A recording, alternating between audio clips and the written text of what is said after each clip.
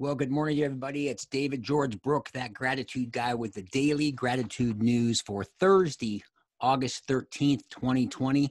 And today in the gratitude news, I have that gratitude guy's top 10 daily formula.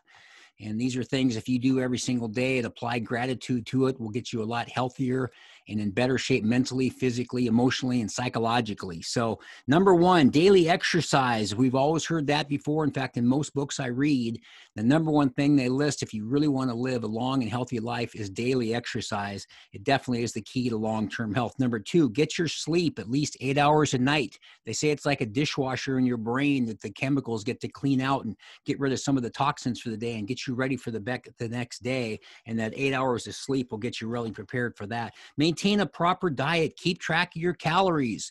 If you bring in more calories than you need or use, you're going to gain weight. If you bring in less, you're going to lose weight. Take vitamins. I'm a big believer in taking supplements and vitamins to fill in the gaps for the food that you don't. You might miss the nutrients and you get it in the form of the vitamins. Write in a gratitude journal. You've heard that many times here before. It's so powerful. 5 minutes a day. And it makes such a difference in terms of how your attitude is, to get that attitude of the gratitude. And then writing down always reinforces it in your brain that much more. Connect with positive friends. You're known by the company you keep. One bad apple will spoil the whole bunch. So make sure you're hanging out with positive people who reinforce and support you in what you want to do.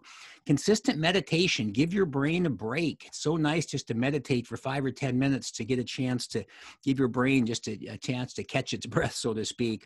Lots of water. Always talking about hydration. It's the key to your overall health. Probably anywhere from a half a gallon to a gallon a day, depending on what your size is.